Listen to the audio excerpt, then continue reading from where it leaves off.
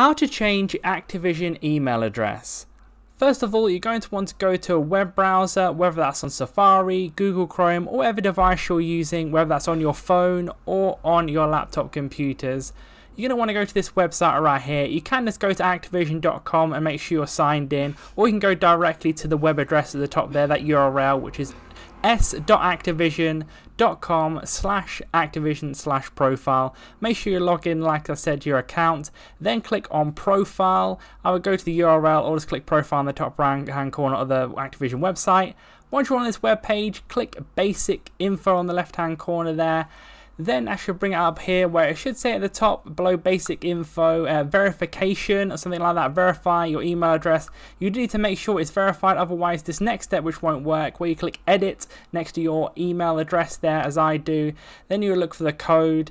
So either which way, you're going to need to verify your email address right here. So Activision email verification is going to be the first one you need to do. If you haven't done it already, potentially you have, you might not need to do this, but click verify email on that little yellow button there, and the other email is going to be here where you see that code in the middle of the page right there. You're going to want to go ahead and type your version of that code into here once you've verified your account.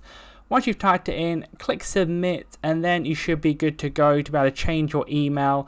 What should happen when you type in your code, if you look towards the top of the page, should be like a green bar where it says success or like it's done or something like that at the top. That's when you know you can change it. Go back and click edit there next to the email address, and you can go ahead and change it. So you can see here I'm changing from like my Yahoo email to my Gmail account right here. So you see me change it. If it's got a tick there, you can go ahead and save that.